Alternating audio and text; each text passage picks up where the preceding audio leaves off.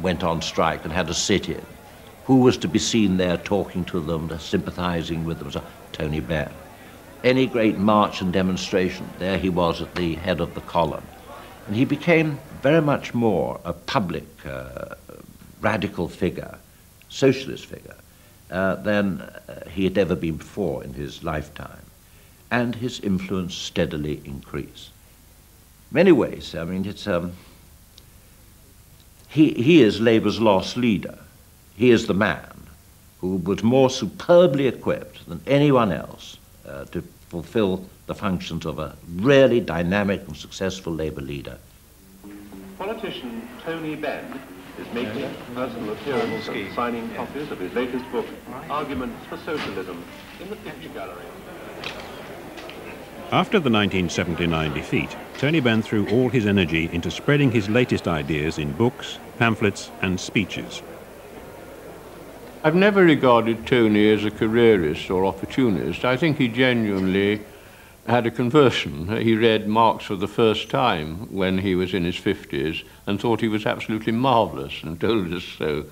But of course he was exactly the sort of feudal socialist, the upper-class socialist, who was satirized by Karl Marx himself in the Communist Manifesto as a man who could make the bourgeoisie cringe with the wit of his satire, but basically totally ineffective in politics because of a total failure to understand the way in which the world was changing. And that was enormously true of Tony. I mean, if Tony had been right, Thatcher would never have been elected. That's very nice. Before the election of '79, I resolved that even if we won, I wouldn't serve in the cabinet. I'm not sure that if we had won, Jim Callaghan would have put me in the cabinet, but that's by the by, and I told the secretary of my local party, Dawn Primarolo, that when the election was over, I would go on the back benches, and I did. I didn't stand for the shadow cabinet, because I felt really that what was needed was some way of tackling this problem of a totally independent parliamentary leadership that got into power on the basis of the movement and then kicked away the ladder. And I did think, and I still think, that was a very, very important thing to do. But in that sense, I was reflecting a lot of feeling that was very strongly held outside. In the summer of 1979, Tony Benn announced to his friends on the left of the shadow cabinet that Britain was becoming a police state and he was severing his links with them.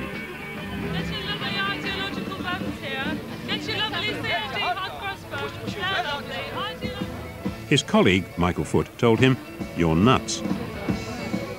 But away from Westminster, Benn inspired Labour activists and young socialists.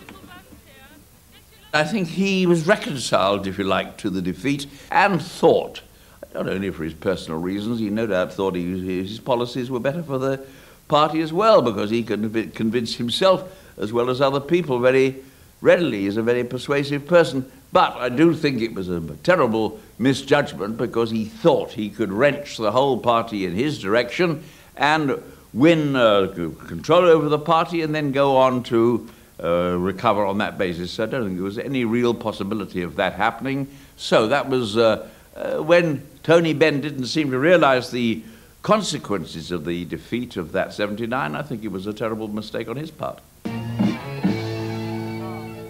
Tony Benn wanted nothing short of a revolution in the Labour Party. In his diary he wrote that the left's campaign for reform was a popular uprising with roots in the history of the working class struggle. All I would say is that at the time of the Peasants' Revolt, feudalism in Britain was breaking down just as capitalism is breaking down at this moment. He wanted party members to have the power to sack their MPs, to have a say in the choice of party leader and to influence the policies which went into the manifesto. For him, the ordinary members had been ignored for too long. His crusade, he said, was conducted in their name and on their behalf. I used to point out that if the Pope, if the Church hadn't addressed the faithful every Sunday for 2,000 years and the Pope had relied on a photo opportunity at Lourdes, masterminded by a public relations man, it's unlikely the Church would have been as strong. And so I think there was a sense of excitement. Discussion is a radical thing, and silence and obedience and bow to your leader is a very conservative thing. And democracy is exciting, and this was a genuine expression of people's opinions. I think many of Tony Benn's ideas are crazy.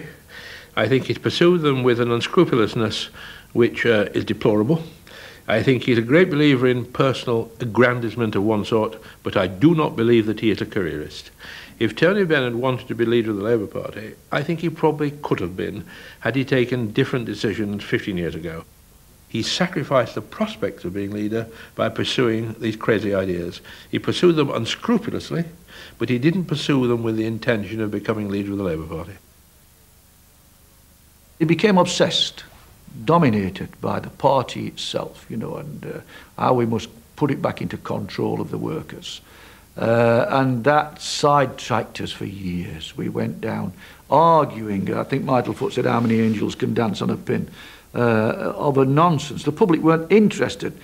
Unemployment was rocketing, and here was the Labour Party just arguing and arguing forever about reselection and how we choose the leader. Right-wing MPs were worried. In those constituencies dominated by the left, they feared the loss of their traditional independence in Parliament. Comrade Chairman and comrades, I think there's no doubt that conference which has time and time again put forward resolutions, put forward all the ideas current in the movement which have not been carried out by the leadership. If we are to ensure that they are carried out, then we have to have leadership which is elected by the conference. They wanted to turn the Labour Party into a Stalinist party which was not controlled by the people, but was controlled by a number of inner party organisations which then imposed their wishes on the government. That was their agenda, to turn the Labour Party into a Stalinist party, and they got, from their point of view, a good way along the road to succeeding, though in the end, fortunately, they were stopped. Well, that sounds like Gerald's very colourful language, and that's absolute nonsense. We were for democratising the party in terms of the election of the leader of the party and the selection of MPs in the party, because, you know, no one's bigger than the party. I mean, all these people who, when they become members of Parliament, think that they were elected because they made wonderful speeches and they're very pretty and they're very clever and the world owes them a living, simply isn't borne out by the reality of the situation. This is a constituency meeting. In local parties, dedicated left-wingers went to meetings week after week to study the rules and constitution of the Labour Party. It was always decried as being a sort of, oh, that lot, they're all fanatical for detail and rule changes. And the right, in many cases, simply didn't realise the importance of what was going on or the understanding that a very large number of people had. Now, there is the amendment from the National Executive on page 7. But you really need to turn to pages 20 to 24 also. When we were accused of being sort of constitutionalists, Tony Benn used to say this isn't an arid constitutional debate. This issue goes to the heart of the activities and the structure of the Labour movement and the right of ordinary people to influence what goes on in the Labour movement. The activists in the party were often the object of deep suspicion. The right feared their campaign and resented their zeal. Constituency parties, through which the ordinary membership was represented, they tended to be, almost by definition, unrepresentative of Labour voters, because ordinary Labour voters were not prepared to give up an evening, a week, sometimes more, going to drafty schoolrooms to talk politics or to go around canvassing or making members.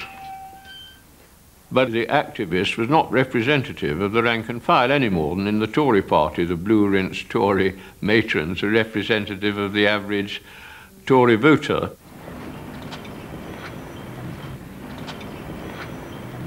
What we're doing is coming round and asking if you would like to join the Labour Party. The term activist became a term of abuse. I mean, if you're a vicar in the church, you're a Christian activist. If you're an entrepreneur, you're a capitalist activist. If you're an editor of a paper, you're a journalist activist. And the word activist gave the impression of contempt for people who did anything, just to play bowls or cricket and watch telly, and you're just the sort of Labour man we want. We don't want any involvement, please. Don't tell us what you think. Your job is to get us there and then shut up.